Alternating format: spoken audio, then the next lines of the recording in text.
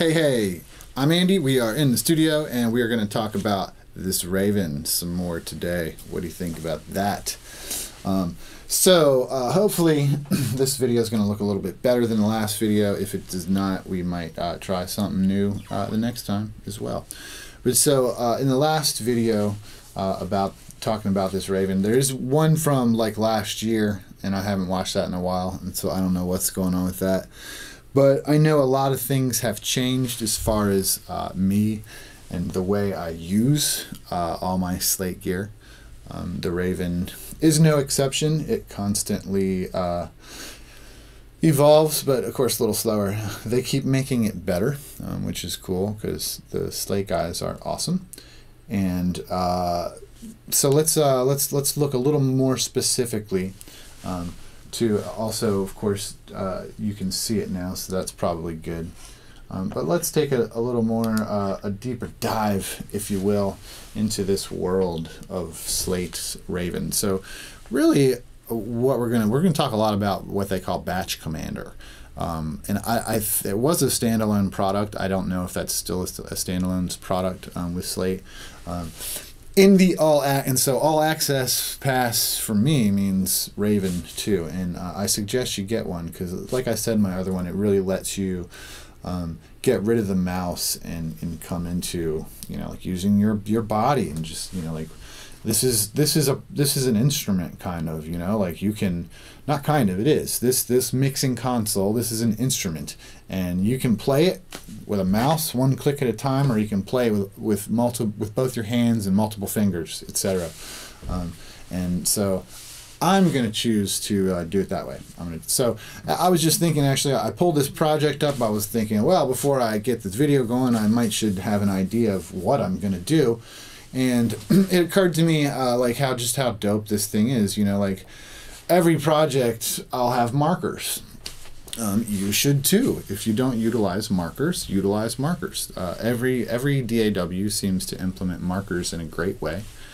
So definitely make use of your markers. And if you have a Raven, you get this nice little markers toolbar, which is super cool. And so I've got two markers toolbars, a little one and a big one, because when you go into the Raven mixer, you only keep one bar across the bottom. When I close that mixer, I get this extra bar up here, and I can even press this little plus thing here and get even more, get a third row.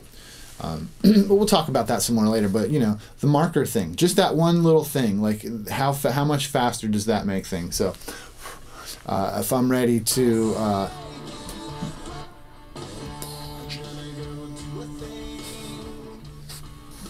if I want to jump straight to verse, straight to chorus, it's that easy. Click. I don't have to locate my mouse with my hand, locate my pointer, locate my thing, you know, go to the, you know, or it might be a button on my keypad if I'm like a really power user in Pro Tools and stuff like that. I might have that set up. But again, you're taking yourself out of what you're doing and into a controller, a hardware thing, as opposed to just being right here in my thing. You know, I'm playing stuff along, and it's so ooh, I need my master fader. So let's see. Where's my master fader? There it is. I want it over here. So I'm gonna drop that guy back over there. Shazam. Now I can play this thing and turn it down for both of us so I can chatter at you. So what was I saying? Yeah, you've got multiple toolbars. You can bounce to markers just that quick. Like, how easy is that? And you know, bounce into my mixer. I might be giving you some chatter about something. Check this out. And you know, that makes things pretty easy. But how often do you see me use the mouse? You know, take note of it as you watch me roll through stuff around here. So what do these things do? Hopefully my head's not totally in the way. I forgot about that. What do these things do? Like, what are we looking at? So a lot of this stuff is stock that comes through here. You open up the Raven, this transport's going to be right there, and a lot of these other things, you know, it's all going to be right there. Some of these core function buttons, like getting into settings and setting your fine faders level, customizing your toolbar. You know, look at all this stuff available to you. You can just kind of, here's a cursor guy, you can put them around. Here's bank by one, different layout things. Here's toolbar things that you can totally customize. There's so much more stuff going on in here than I could even use. I do like the little nav pad thing. That's a cool guy, but I just ran out of room on my two bars to have them. And so on my bars, you can see I've got my two main bars. I have on the bottom, closest to my transport and stuff, I have stop, undo, record, save, new take, record. And so you're like, oh, how did you get there? How'd that happen? How'd you make that happen? Long press on that brings up our little screen. Can't drag that around, can I? No. Long press puts that on our screen. We can, you know, make that go away by confirming it, whatever. But again, long press, and then you can see up here we have our actions. So we can put a delay in milliseconds ahead of our action, and we can tell it how many times we want to do that thing. So, and this one's a pretty simple one. I want to just hit the space bar to stop it recording. I want to hit Command Z to undo the recording, and then Shift Option Plus does something. Okay, and so that Shift Option Plus, that is a custom function that I've written. And so I assume that all of the DAWs, you can do the same thing in all of them. But the way it works in Digital Performer, if I go to my setup menu and hit the commands window, I have this command. So here's all of the commands that DP will kind of let a person do, I guess, inside the things. And you can see the keystrokes, whoops, and all this kind of stuff. So if I roll down through here, you'll see all these under the key 1 column, these are all set and from someone, you know, like Motu or somebody, whatever. And there's all these complicated keystrokes set up. I just do my own. There's a space in here I can do a custom keystroke. So basically for all the things that I want to do, I'll add custom keystrokes, you know, and then that's because it's easy. I know what they are. And then I just put them into my Raven programming thing. And so like on what we can see right here, we have new take is actually one, erase take, delete take, and add stereo audio tracks are examples of things that I've added, or that I've kind of not added, you know, the functionality was there, but I added my own keystroke things. And then I can go over to this, hold a long press, and so I know Shift Option Plus was the wanted. When it comes time, I put that in there. And to add a key command, you know, you just press the thing and enter key combination. V, easy enough. It's there, where it's still highlighted, so I can remove it and confirm. And so that's how you kind of put it in manually. You can give it a name over here. You can give it colors by clicking on one of these things. That's the color of the button itself, and that's cool. Say you want to clear it all, just hit the clear all button. That's kind of handy. You can record it. It'll record you doing stuff. I think that's how they got some of that stuff in the click menus. I haven't even played with that thing. There's a quick list thing, so this whole thing comes out. These are all built-in functions that you can just add to the thing, and there's a lot of, they're all really useful and relevant. And there's a whole user category, which used to have stuff show up in there, but I reinstalled all this recently. And now we've got a gestures category. So there's a whole, in the latest update, you can do things with gestures to kick off, you know, the same as like, you know, hitting one of these buttons. So like I have this button for stop, undo, record, which boom, you can hit that. Well, if you want to do that same kind of thing, you can put it on a 2-finger swipe. You know, I didn't like that one, get rid of it. Or a 3 or whatever, or 2-finger pinch. All kinds of stuff, squeeze, splay, a 2-finger tap, 3-finger tap, 2-finger double tap. I've got to rethink all kinds of things now, seeing all that this can now do, because man, like I said, every time you turn around, they're making this stuff better. It's stupid, like seriously. And you don't even have to pay to like keep this going. I've had this thing for like 2 years. I bought it and like, that was it. You keep getting updates. You don't have to pay for anything. It's great. And so that's how you get buttons and such onto or macros onto your buttons. And so what kind of stuff do I have on my buttons? Some of the basics, like I said, I left all that in. I always have to have my memory markers available to me on my toolbar. That's necessary. So I have over on mine, the first two, of course, stop, undo, record, save, new, take, record. Those get used more than anything. Then over here, these get used a lot. Spacebar and record are on there only because I go out into the main room of my studio here and get on the drum kit and pound away on drums, and I'll run takes from out there. If I don't have my laptop, it might be in the house or something, or I'm just being lazy and don't want to fool with it, I'll just use my phone and use the little Slate app to control the workstation. So I added spacebar and record onto there just so they'd be on a panel that was quick and easy to access for me, and did it like that. So then we have loop, open plugin window, clear, set, start, rewind, click, and so those are just quick, makes it quick and easy. There's a click button up there, there's a rewind button up there, but they're smaller and they're up there. So now they're down here and they're easy for me to get to.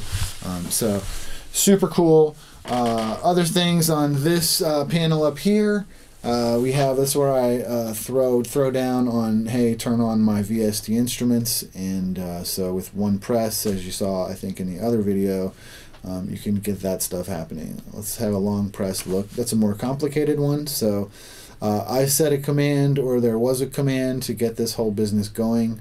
We've got a new instrument track window comes up, and then we've got a bunch of cursor actions. So this takes advantage of the fact that most things on computers, and most people don't know it, but most things you can get around without a mouse, but with their arrow keys and tab and enter key.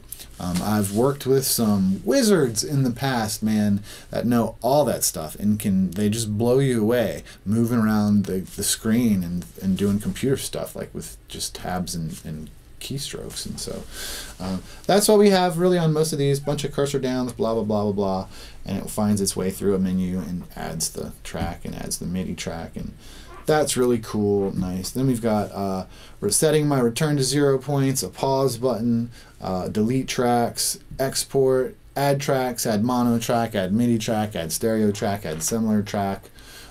Bundles opens up my buses window, so I can quickly get to that if I need to add a new bus for something. And then over here on this side, those are just the tools. And really the only stuff I use in there, I'll bounce back and forth between scissors and pointer and pencil when I'm doing minor clips, work, correction. Occasionally, well, not occasionally, but in every song, I will certainly do pitch correction on vocal tracks. So I can show you, and that's one of the few things that I would do with a mouse, as opposed to on the Raven. I've never even tried to do that on the Raven. But when you go into this menu here in DP, here you can see your pitch stuff. And the pitch system on this guy is super awesome. Super awesome, bomber tight if you haven't seen it or used it. And so that stuff switches between, sometimes I might want to cut some of these sections up so I can smooth out the thing. Occasionally that's when I would use the scissors, and if it's really bad, I might grab the pencil and just draw a line in or something to get the right pitch. Those are kind of rare, but it's good to have that stuff right there to take advantage of. There's probably a lot of other useful tools right there that I just don't use. There's so many things to use, and at the end of the day, I'm just here to make music. I'm not here to be the best engineer or computer wizard guy. It's all about the fastest and easiest way and most stable way to make things work. And so I'll tell you, this system that I have right now, it's been over a decade. The Raven and the Slate stuff is 2-3 years now. But Digital Performer, Mac, etc., this platform is so stable. I open projects and I leave them open for days. I once did a whole record on one project file, I just did a song and then just went a little ahead and started a new song, and I did 8 songs, one project file over a month's time, less than 30 days, around 28, I think, 28, 29 days, and never even closed the project, let alone shut a computer down or anything like that. A month just open. Blew my mind. So it's the most stable stuff ever. I never have, like, all of my friends that use Pro Tools like have problems, so many problems. That's the only reason why I haven't switched. I like Pro Tools just fine. I've used it lots of times, but man, the problems people have that I just don't have ever. So that's very nice. And when you throw the Slate stuff on top of it, all of a sudden you've got way more headroom in your computer. Because it's all super light. That is a 2011 iMac, just bought off the rack, not designed for audio or anything, and it's still chunking along. I can't replace it because I don't have to. I crank up track counts. I get full orchestras with a couple different synths and all this processing stuff from Slate, and it just doesn't weigh the system down. It works it hard, like you can run it right up to the top, but man, it's still plugging along. So we've gone astray from our discussion, looking a little more closely into the Raven. That's probably enough for this segment. If you have any questions, pop them in the comments. Subscribe to the channel, and you won't miss any of these. When I think of stuff, I'll make something. I'll bring it up. I'll put a new post about it. And there's so many things about this Raven that I forget, and I don't think of, and like, hey, whatever. Oh yeah, there was this one cool. That's right. I got to start using this, the floating mixer. Like all of a sudden, you can have your your nice big thing mixer thing pop up above any of your stuff, which is super convenient because in a DAW like this, I've got to hit my track selector and like do that to make all those tracks come up. But what if I didn't do that and only 2 were showing? Oh, no problem. Just hit that floating mixer. You can get that intro chorus bumped up a little bit, just like that, right? So anyways, that's all for now. You guys have a fantastic rest of your whatever. Later.